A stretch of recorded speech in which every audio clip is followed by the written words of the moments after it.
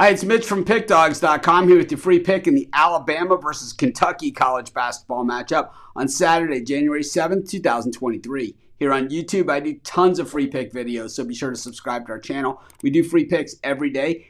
Sportschatplace.com, Pickdawgz.com, right here on YouTube, as well as across social media and our live shows. And when you give out that many free picks, you're bound to like some games more than others. And to find out which games those are, as well as to get best bets from the world's best handicappers, head on over to our website, Pickdawgz.com. Click on the Premium Picks tab. But let's get to this one. Alabama taking on Kentucky, and boy, in Tuscaloosa, expect it to be a raucous crowd. As we all know, the SEC goes through Kentucky, and when the Cats come to town, basically it's like the Yankees coming to town, or the Lakers, or the Celtics. I mean, they are the big boys of the SEC, and of course, one of the blue bloods of college basketball. And John Calipari's team once again absolutely stacked with NBA quality talent. A little bit different look from this Kentucky team, though, as they certainly have some experience on this squad. Normally, Kentucky starts the season, it's a new group of guys. They put it together, and as they cross through the new year, we start to really see the improvement, and then the peaking right around March. That's at least the goal for